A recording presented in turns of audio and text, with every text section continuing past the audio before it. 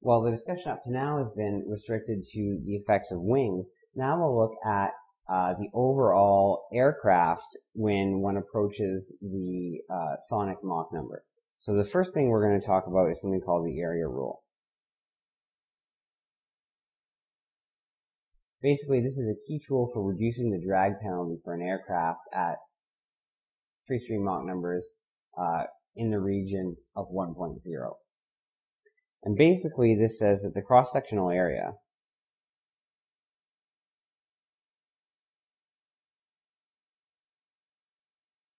of a supersonic aircraft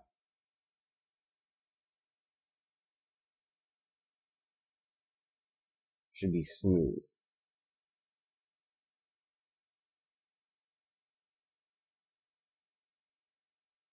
So no discontinuities.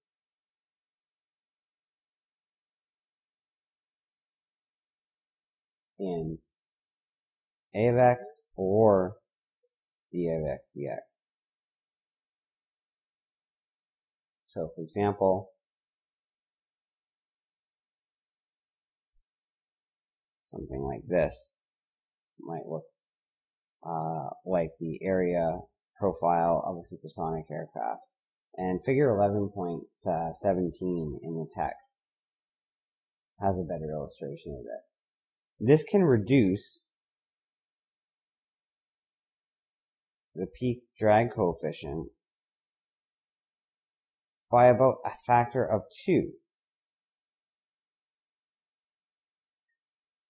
So this is something that was discovered more or less empirically, but has been found to be extremely effective.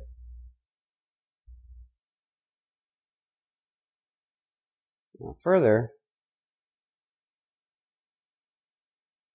we've discussed the impact of sweeping wings, but what about the airfoil section themselves? Ideally, we want to have an airfoil section that's designed specifically to perform well at transonic conditions. And such airfoils exist and are called supercritical airfoils. Supercritical because they're designed to operate above the critical Mach number. So typically, we want a high critical Mach number to reduce drag by pushing the drag divergence Mach number upward. But an alternative approach is to increase the gap in free stream Mach number between the critical Mach number and the drag divergence Mach number. So this approach led to the development of these supercritical airfoils. And just notionally, I'll try to draw one here.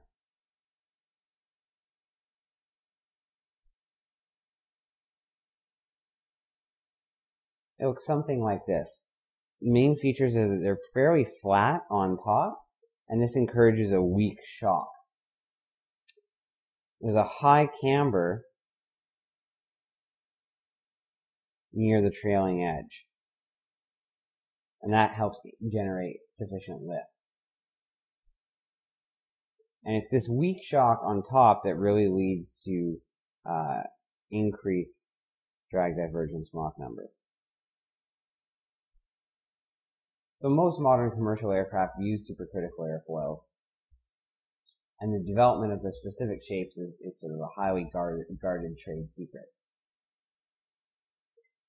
But it's important to remember that for transonic airfoils or wings or aircraft, all of the theory that's been presented so far as being based on compressibility corrections does not apply, and we really need to use computational fluid dynamics to be able to solve for the details of those flows.